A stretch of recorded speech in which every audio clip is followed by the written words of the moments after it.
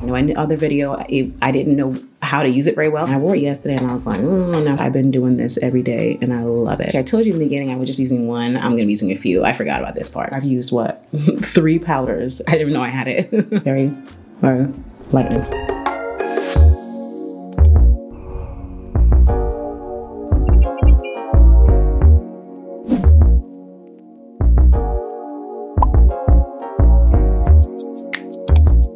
So I've been getting a lot of questions about setting powders and how to use them. So I wanted to do a full video just on that. So you are going to see me do my makeup, not so much in depth. I'm just really going to focus on the areas in which I use a setting powder. If you're not already subscribed, make sure you do that. Follow on all socials. Links are here. And the links to the products that I show you are going to be below. The main highlight of this video is going to be this Sephora translucent setting powder. I like it because it's loose.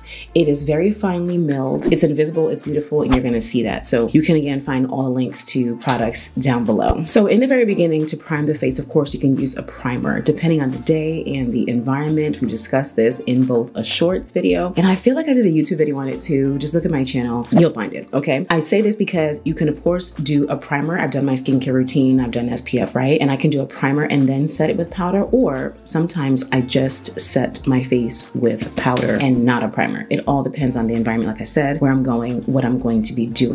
And in this case for today, I'm just going to take some of the product that's on the inside of the cap and put it on my T-zone, which is normally where I get oily. Now, this is not going to give me high power mattification, but it's going to do something and it's enough for me. I don't expect, this is the Sephora 59 brush. I like it. You can use it for a few things, blush or powder or setting powder. It's a powder, right? So I don't expect to be too hot and sweaty today. So I'm going to use this. If I was expecting to be in the heat a lot today, I would use a primer and then use this. I am going to go with my eyebrows and my eyelid because I don't like when that is greasy, because then applying my brow product is a headache. The NARS foundation Deep 3 is too pinky gray looking on me. I'm not going to wear that right now. I wore it yesterday and I was like, no. What I have been enjoying is this Patrick Ta cream foundation. Did a whole video on it. Make sure you watch that.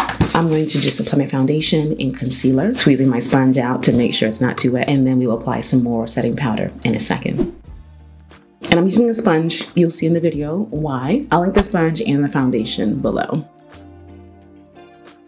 Highlighting contour is done, and in this step you can certainly use the setting powder to set really your whole entire face, but I like to go with something darker in the contour because I want to deepen my contour. I always like to do that. I normally use a different setting powder under my eyes. I know in the other video I didn't know how to use it very well, but I have been loving the Huda Beauty Glow Wish Luminous Pressed Powder because this is just so good. So actually I told you in the beginning I was just using one. I'm gonna be using a few. I forgot about this part. So let me show you how I use this, and we are still going to use the other loose setting powder from Sephora. You'll see in a second. So in this step, I like to take the Sephora 99 brush. These brushes are really good. And of course, you got to make sure that there's no creasing under the eyes and keep them looking like this. I take this one only under the eye because it's luminous. It's like a highlighter. It looks so good though. It was so strange for me in the beginning, but I've been doing this every day and I love it. So I'm patting this just right here under the eye, twisting to keep the form or the shape of the highlight, okay? And it's gonna all come together once I apply my face powder, for which I've done a separate video, but you may see a little bit of that here in this video. So pressing and stamping it to just stay right there, you feel me? Then I wipe this off and use a different pressed powder because this one is not luminous, and I put this in the other highlighted areas. I like to use this because it has a color to it, okay? Your setting powder can be with a color. It can have a color to it, a tan color that matches your skin tone well enough where it's going to highlight it, but not be too much. You know, I like to do everything really stark, so temper yourself if you're gonna follow the products that I'm using. Or you can just play it safe and do a translucent like the Sephora, like the Laura Mercier, or any other one that doesn't have any color, and it really just sets down whatever you've done. So whatever shade of highlight concealer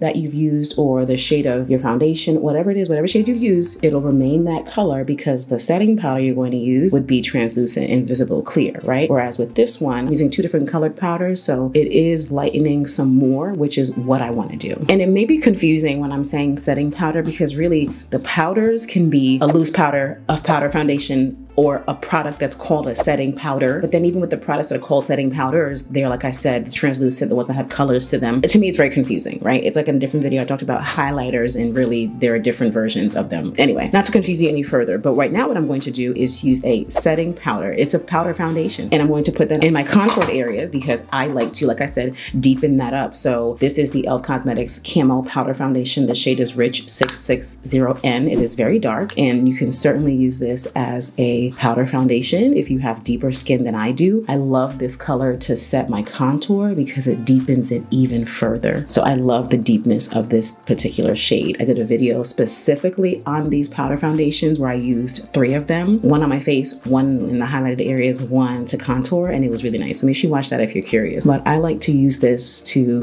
deepen up the face as an actual contour. Okay, so there's that. So far I've used what? 3 powders, and I'm gonna use a 4th one as a face powder, which you'll see in a bit. So going over all the contour to deepen all that out. And while I'm here, I might as well just show you this face powder. This is our Turn Up the Base Versatile Patrick Todd Dark 4G is the shade, and this is the Sephora 80 brush. It's a bronzer brush, but it's so big and juicy. I can't even talk. It's so big and juicy. I love to use it as a face powder brush. See, if you watch my video where I used an Amazon brush set on my whole face, then you'll see how I was going through each of the brushes and explaining how they could be used. You're not always confined to what is written on the brush. Of course, this would be a great bronzer brush, but for my face, this is humongous. This is not gonna work. I love it as a face powder brush because it's humongous and it gets everywhere. And I use it at an angle so it looks like that. I just did blush, and I'm using the LYS Higher Standard Satin Matte Cream Blush. It's a satin matte, so it's not too matte, it's not too dewy, it's in between. So you see a bit of a shine, and my skin is just really juicy and hydrated, so it's gonna shine nonetheless. So what I like to do is take my Sephora translucent powder, take some on the inside of the cap, tap off the excess, right? Here we have some of the product, and you can just go right over the cheek area to mattify it. Now you might be thinking like, what's the point of that? Well, it depends. If you wanna keep it satin matte, or if you use a dewy cream blush and you like that, keep it like that. But this is another way that you could use your setting powder if you wanted to just tone things down a bit. Now you are probably noticing that under my eye is still looking highlighted because of the product that I used. You don't have to use something like that. If you used a matte color like I used under my cheek, then it wouldn't look so shiny. But this is something that I sometimes do because I feel like it. Again, all of this is really based on your preference.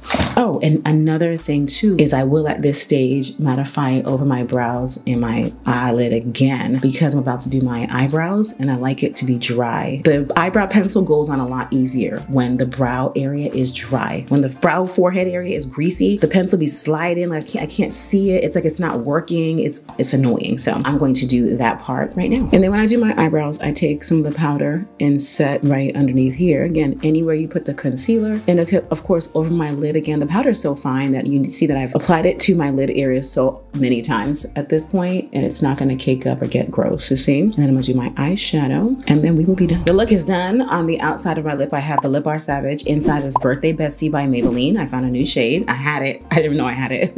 And this robe is tan. I love it. I got a tan version of the waffle robes that I love, and I know you've seen a million times. I still need to put on my mascara on the bottom lashes. I almost forgot about that. I was just really excited to come on and show you the finished look. What I did want to come on here and tell you is that at this point, my face to me looks fantastic. Nothing else is needed. It's light in all the right places. However, let's say you got to this stage and you still felt shiny, then you could take some more of the Sephora translucent powder, tapping off the excess. Here you see the product, and usually my T-zone is the shiniest. So here we go. You can go over everything very lightly, very lightly. We're not pressing too hard, okay? Just very lightly, and it all looks good. Nothing is cakey, nothing is strange. What do you think about this look? I want you to comment and let me know. Follow me on all socials. Of course, I'll do my bottom mascara because that's necessary. I'll leave you here with 2 videos to watch, and I'll see you in the next one. Bye.